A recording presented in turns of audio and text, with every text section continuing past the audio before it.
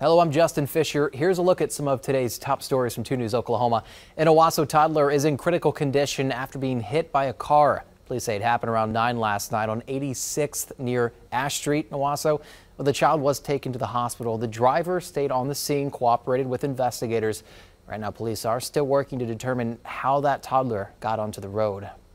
Well, police are investigating what caused an early morning fire at a Pittsburgh County polling location.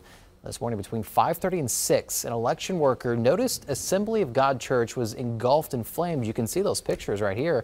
That's according to the county election board. That church was servicing 2 precincts, both of which have been moved to the Pittsburgh County Election Board office. Nobody was hurt and no one was believed to be inside at the time of that fire.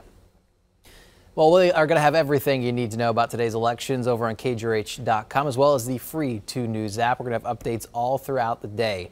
All right, let's get over to meteorologist Annie Brown for an update on that forecast. Hey, Annie. Justin, shaping up for a great day. Afternoon forecast. Here's what you can anticipate if you're head out to the polls.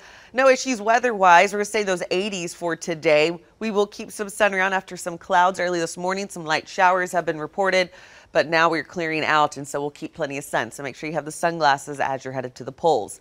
In terms of those clouds that will make their way out, high pressure will start to try to take control. We'll get south winds returning later on today and into tomorrow. And yes, that's going to pull in some warmer temperatures and yes, a little bit of humidity as well. 95, that'll be our warmest one by Thursday. Friday, looking to remain in those 90s as we head into our Independence Day forecast, looking to stay very warm with some showers in the mix.